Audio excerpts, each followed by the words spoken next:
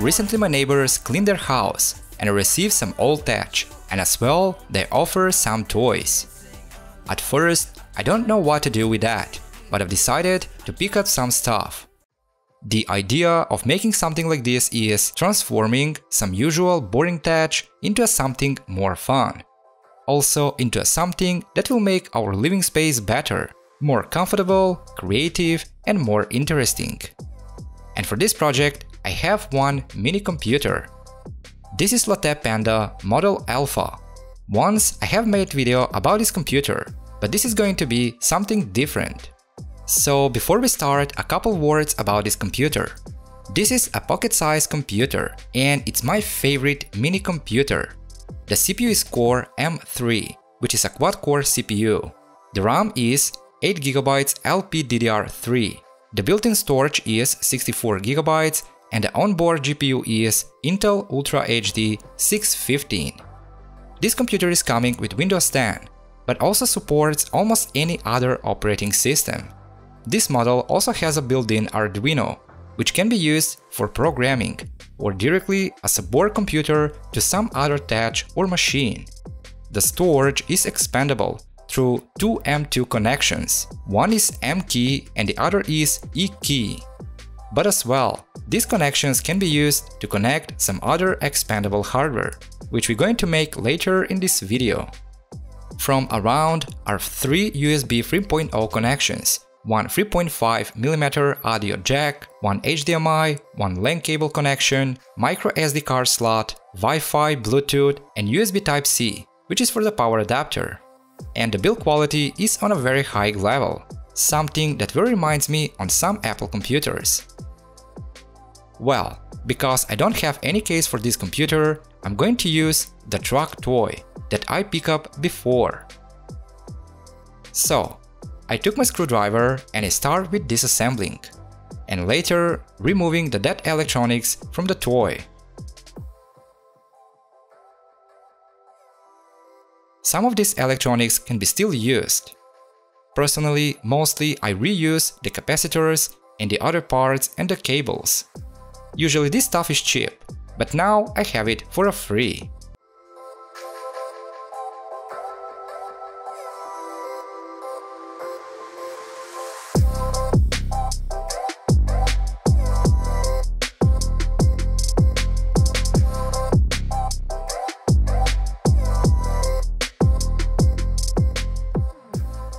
After I finish with separating all parts, I move to cleaning. The plastics, I wash it using warm water and dish soap. This is a usual process when I do some in-detail cleaning. After I clean the plastics, I move to planning. So almost as always, the things here did not go good as I imagined. The truck is smaller than its look, and I thought, the space isn't really good. But after some time of studying the things, I come to some ideas. First, I need to place the computer in a position good for cooling. That is the most important thing, otherwise I will have an overheating problem. Also, I need a position that I can easily reach the connections, the ports, and as well the power button. Well, after I found a good position where to place the mini computer, I moved to making some modifications. Now, I took a thin acrylic. This acrylic, I took it from a broken laptop display, and I already have used one part in my previous video about Xbox 360. But now I will use it again to make some platform where we're going to place the mini computer. So first I mark where do I need to cut, and later I stick a paper tape. The paper tape will make marks more visible, and it will reinforce the acrylic. So while cutting, the chance for breaking down the acrylic is going to be minimal.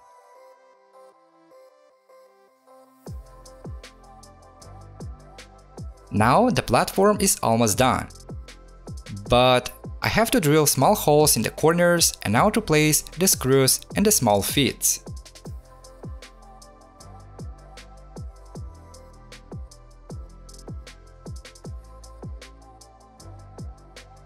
Using a Dremel, I cut the bottom side where the batteries were before. With this, I will lower down the whole computer for a few millimeters, and now to make the upper cabin fit. But also from here, more fresh air will enter to the inside. Before I stick the acrylic, I cross over one more measurement and checking process.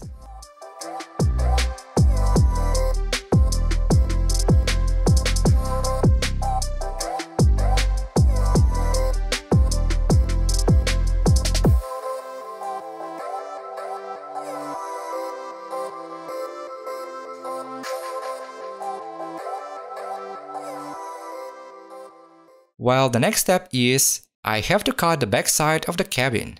And now for the cables. But also I have to make a space in the front side because of better cooling.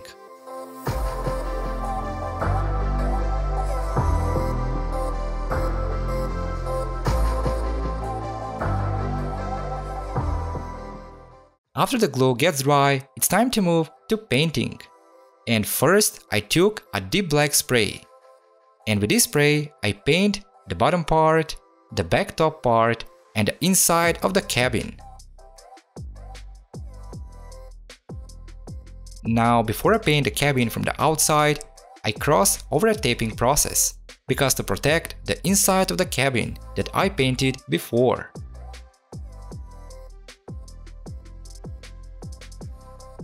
After I finished with taping, I took a fire red spray, and with this spray, I paint the entire cabin from the outside.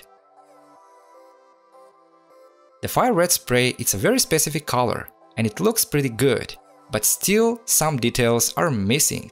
So I took some acrylic markers that I use for painting, and I start with creating some small details.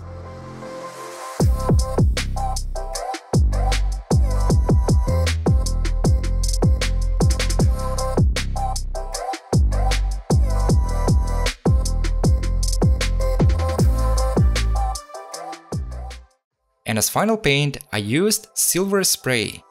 The silver spray I have used to repaint all the parts that have metal look. Well, and now after we got everything ready, I moved to the assembling.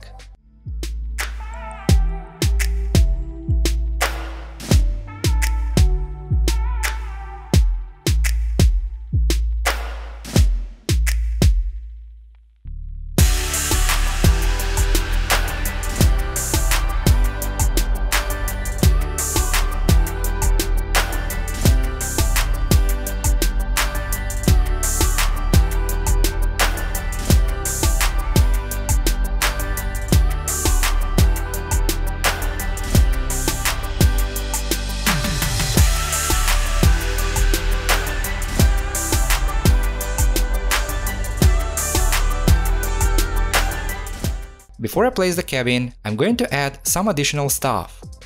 I'm going to place USB hub together with a card reader.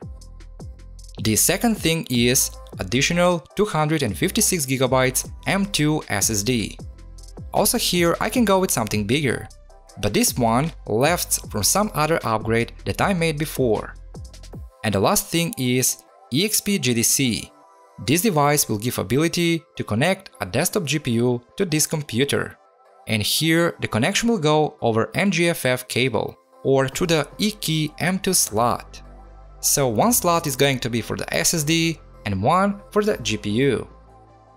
But in this case, the SSD and the cable are too short to use screws to fix it on the motherboard. And to fix this, I use a zip ties to fix the board. I know, the zip tie is looking like a bad solution and it doesn't look pretty good. But if I go with some custom-made holder or anything similar, I will make the cooling worse. The zip tie is very thin, it's made from plastic, and it won't affect anything on this computer.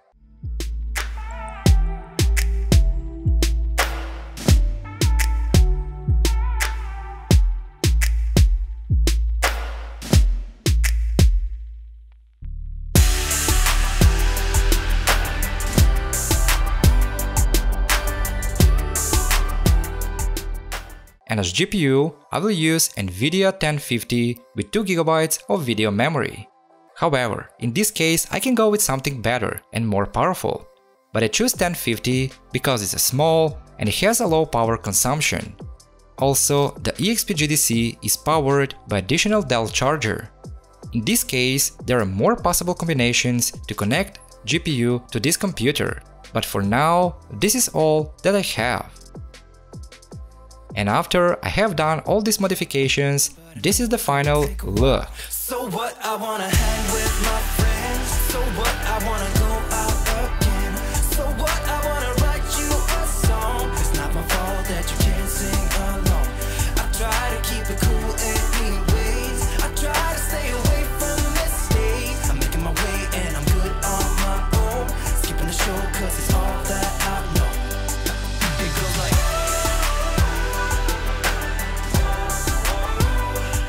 After I finish with assembling, I connect all the cables and I move to testing. At first I think that I may have some temperatures problems, but no problem at all. Everything is working just normally, and the temperatures are very normal and fine. The design of the project doesn't come as I planned before, and I must say I'm not too satisfied with that. But on the other side, the performance are very surprising. I tried to play GTA 5. I used normal to high settings, maximum display resolution and 144 Hz. And under these settings, the frame rate is above 30 and very often goes over 50 or 60, which is less what I expected.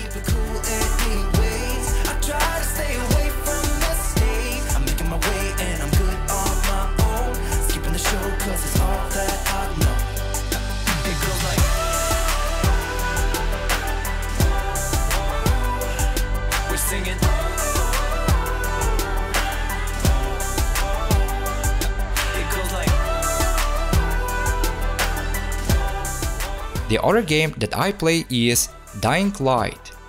In this game, I used medium to high settings, I mean very similar to the GTA 5 that I used before. And under the settings, the frame rate is about or above 40, which is very surprising. And looking from this perspective, this computer is good to play some older and mid-range games.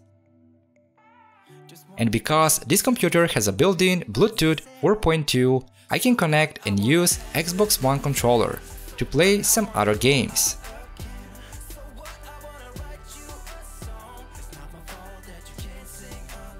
Well, and this is all about this project. I hope you enjoyed watching this video, and I hope this video will give some ideas and inspiration to make something better and unusual. Also, if you want to support my channel and my work, you can press the subscribe button. Thanks for watching, and I'll see you in the next one. Just wanna be myself. So what, I wanna hang with my friends. So what, I wanna go out again. So what, I wanna write you a song. It's not my fault that you can't sing